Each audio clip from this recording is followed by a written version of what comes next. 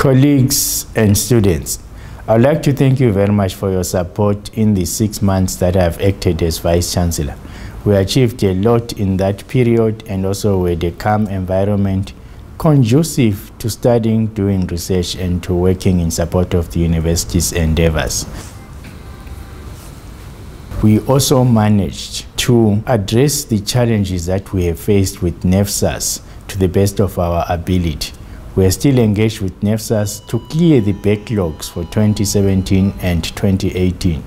And we're urging and working with NEFSAS to ensure that the application process for 2019 is smooth and we do not face the problems that we faced this year.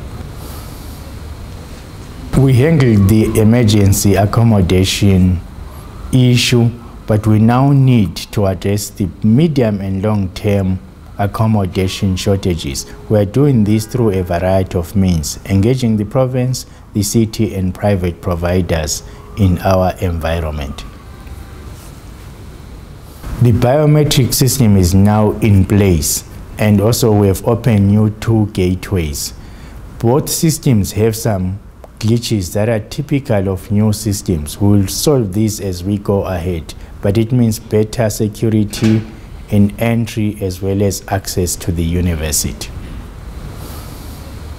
The university has a number of initiatives, including the Wits food bank that feeds a significant number of students.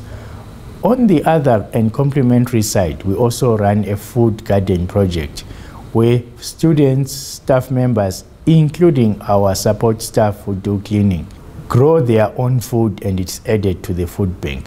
All of these initiatives will be taken forward into the future to ensure that no student goes without a meal. On the 31st of August, my term as acting Vice-Chancellor ends. Again, I would like to thank each and every one of you for the tremendous support that you gave me. I would not have been able to do this job without your support.